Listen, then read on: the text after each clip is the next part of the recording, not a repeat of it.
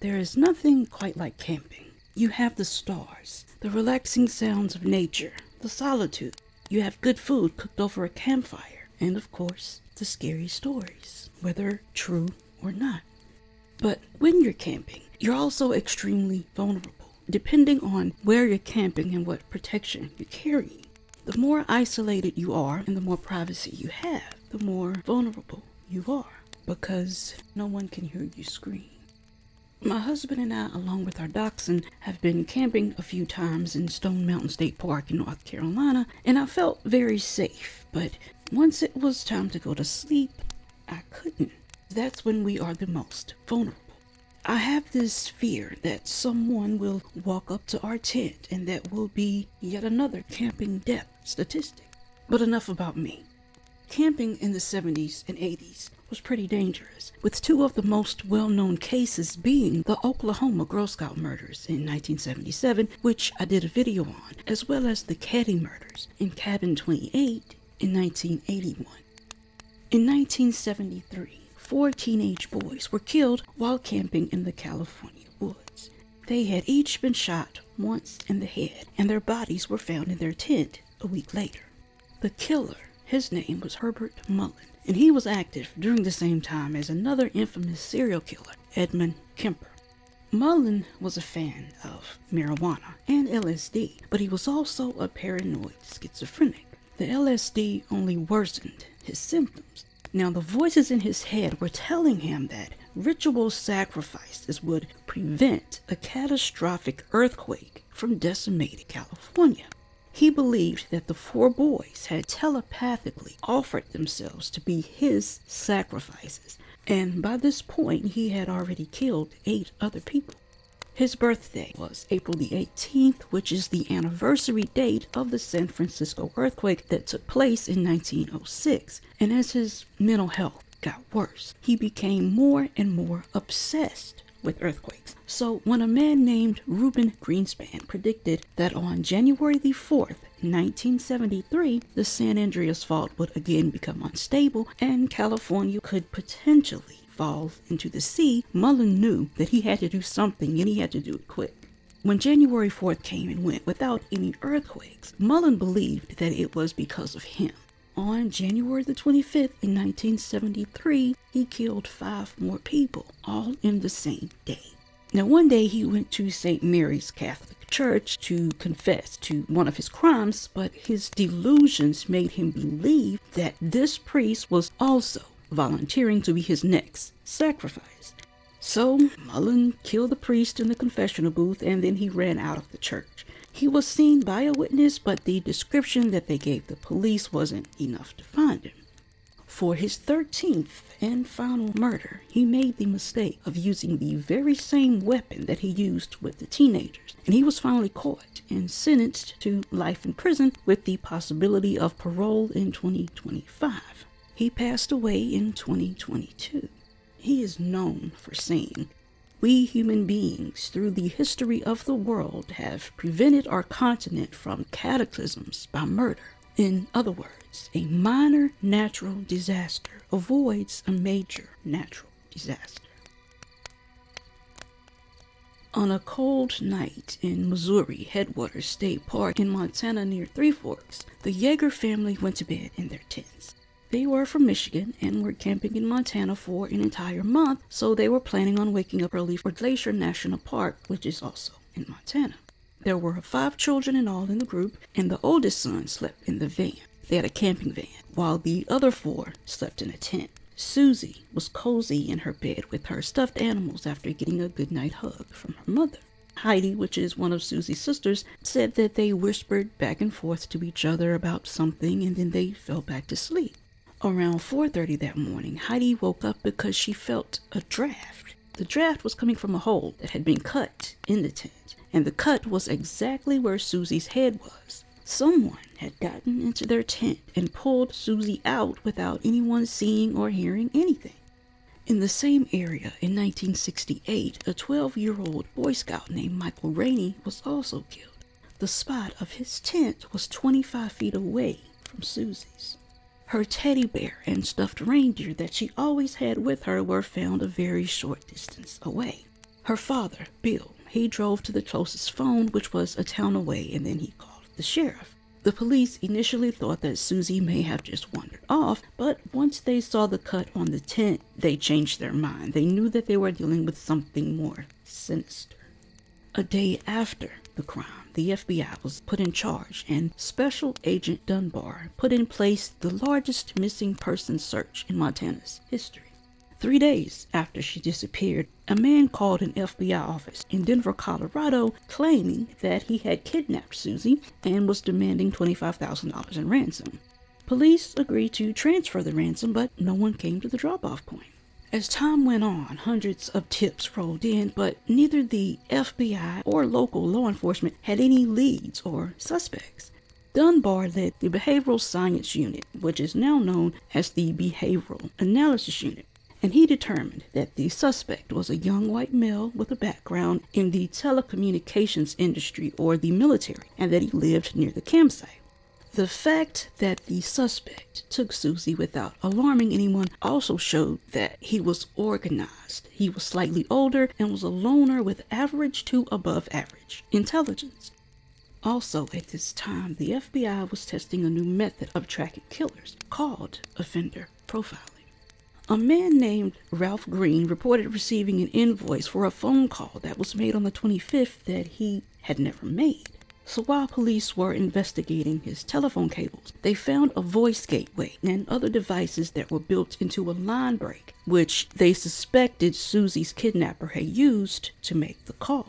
Their suspect definitely had a background in telecommunications and the military. He was a Marine that served in the 5th Communications Battalion, and he was even awarded for his achievements in deploying communication systems. On July the 2nd, Deputy Ron Brown received a phone call. His wife answered the phone, and someone was demanding $50,000. And to back up their claims, they described a unique fingernail that Susie had. It was her index finger. And this was confirmed by her family, so it was the actual kidnapper. On September the 24th, he called the Yeager family and he talked to Susie's older brother, Daniel. And during this call, he referred to his previous calls to the sheriff and the FBI to prove that it was him. 8 months after Susie was abducted, 19-year-old Sandra Smolligan disappeared. Her car was found covered in a barn on an abandoned property, and about 1,200 pieces of charred and scarred bone were also found in a burn pit. The fragments belonged to 2 separate victims. The first was a girl aged 6 to 8, while the other was a woman aged 18 to 20. By this time, the police had wiretapped the Yeager home in case the killer called, because they often do, especially on the anniversary. So on the 1-year anniversary of Susie's disappearance, her mother Marietta said the phone rang at 2 a.m., the exact moment that Susie was taken. She said instinctively she knew who it was and that it was clear that he was calling to taunt her. She said that he was being smug and nasty, and he told Marietta that Susie was alive and that she was in Europe. Marietta was very compassionate. This caused the kidnapper, David Meyerhofer, to break down, and he sobbed, and he finally let his guard down. The call lasted about 80 minutes, and he had unintentionally, but thankfully, given enough information to be identified. Just days before he was arrested, Marietta got to meet with him, and she looked him dead in his eyes. She shook his hand, and then she told him that she knew what he had done to her daughter, but that she forgave him. Agent Dunbar was eventually able to obtain a search warrant for David's apartment, and there he found the remains of Sandra Smolligan. He was arrested, and he confessed to 4 murders, 3 of which were children. A few hours after the interrogation was over, he used a jail-issued towel to hang himself in his cell. Because of the interrogation, Marietta learned that Susie had been killed within a week after she was abducted. Once he took Susie out of the tent, they went to his pickup, and he took her to a ranch that belonged to a man named Bill Bryant. He took Susie to an abandoned property in the middle of Lockhart Ranch, and then he took her clothes off. She started to squirm because he started to touch her, and she didn't like that. So this upset him, so he choked her to death. He then dismembered her. He He put her head in an outhouse behind the property, and the rest of her remains were set fire. The main part of her torso, he said during his confession, was burned alongside a culvert on the road between the Lockhart Ranch and Menard. He dismembered the bodies with a hunting knife and then burned them in a fire pit before finally scattering their ashes and remaining bones at the Lockhart place. According to the Daily Beast, he had also wrapped up some of the parts, labeled them deer meat, and stored them in his freezer. On an August night in 1986, 16-year-old Jacob Weidman, who went by Jake, brutally stabbed his summer camp roommate, Eric Kane. Eric died in a Flagstaff motel room while they were on a tour of western states. It was a trip that was sponsored by a private Maine summer camp. They were from the East Coast and they were visiting places on the West Coast. He and Jacob were traveling with 2 other boys and a counselor, and they were visiting national parks and other famous locations. Their next stop was going to be the Grand Canyon. When the group stopped on October the 12th, Eric and Jacob were assigned as roommates. Now, early the next morning, Eric was found dead in the bathroom by the camp counselor. The night before, Jake had asked the camp counselor for the keys to the rental car that they were traveling in. And the next morning, Jake, $3,000 in traveler's checks that he stole, and the car were gone. A month later, Jake called Flagstaff police from a Boston psychiatric center, and he confessed, but he couldn't explain why he did what he did. During his confession, he said that the crime wasn't premeditated, and that it was the result of a buildup of emotions. He said that he just woke up and that he didn't know what he was doing. He just wasn't thinking straight. He also said that Eric hadn't done anything to provoke him. But I have one question. If it wasn't premeditated, why did he ask for the keys the night before? Was he just planning on running away himself, by himself? He woke up around 1:30 to go for a walk because he said that he was restless. He put on his clothes and then he saw the knife that was beside his bed. Then he saw Eric there sleeping. He had purchased the knife earlier in a Yellowstone National Park store. So he then picks up the knife and then he stabbed Eric in the chest in another place that he just couldn't remember. He was sentenced as an adult and he received a life sentence with the possibility of parole after 25 years. He served his time and was let out on parole 30 years later, but his parole was quickly revoked because he missed a psychologist appointment. And that is a whole nother story on its own if you're interested in looking that up. In 1988, Keith Reinhardt was 49 and he was a sports writer for the Daily Herald in Chicago.